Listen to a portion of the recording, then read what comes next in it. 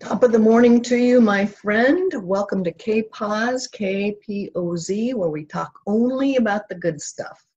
My format is to have us learn something each day, to hear an inspiring story of some sort, and to, what else? Report the news. So I took a shot at cutting my own bangs. I think it can easily be argued that I will have a grim future as a hair care professional. Don't worry, anyone who is a hair care professional, it's not something I'm going to pursue. I always feel bad for our hair people. We do things like this, and then we expect them to fix it up and get us back in the saddle. So anyway, I'm sure many of you have attempted to do some hair remodeling of your own over the past, 6 weeks, given our little timeout we're going through here. Send me pictures. I'd love to see how you did. Okay, let's learn something today. So what happened on this day in history? Okay, how about 1954? A fellow named Roger Bannister was the first person to break the 4-minute mile mark. He ran it in Oxford, England. He was 25 years old. He was a medical student at the University of Oxford, and he ran it in 3 minutes and 59 seconds. I think the current record is 3 minutes and 43 seconds. So goes to show you, someone will probably beat that record at some point too. So things can always get better. Second thing that happened on this day in history in 1940 is John Beck, great author. If you haven't read his books, I highly recommend them. He received the Pulitzer Prize for his book, Grapes of Wrath. It's a story about a fictional family called the Joads, and he traces kind of their journey from Oklahoma, where they lost their family farm, and they decided to move to California to look for more opportunity. And unfortunately, while they were there, things got worse.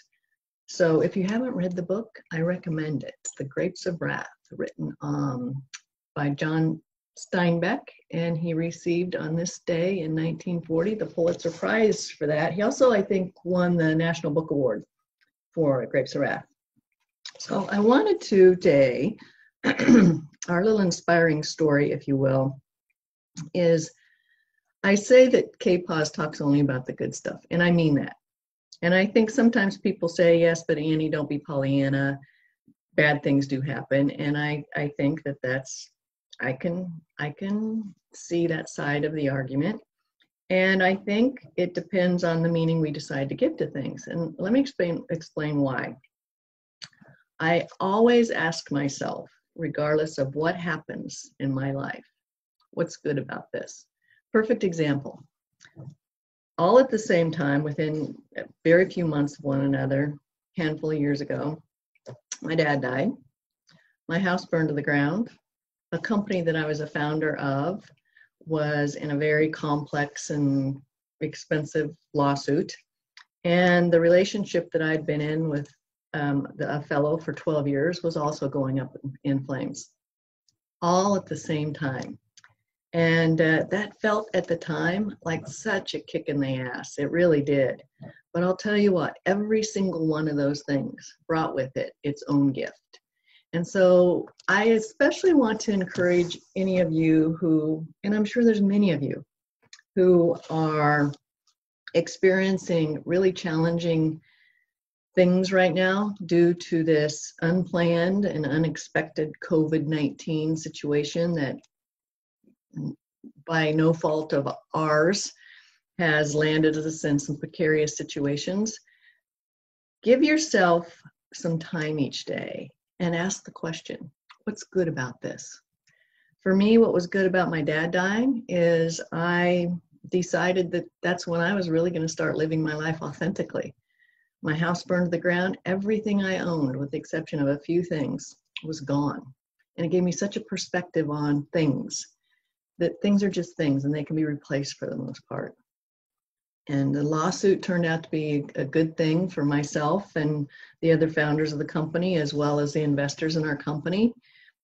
We ended up doing quite remarkable as a result of having that lawsuit show up in our lives.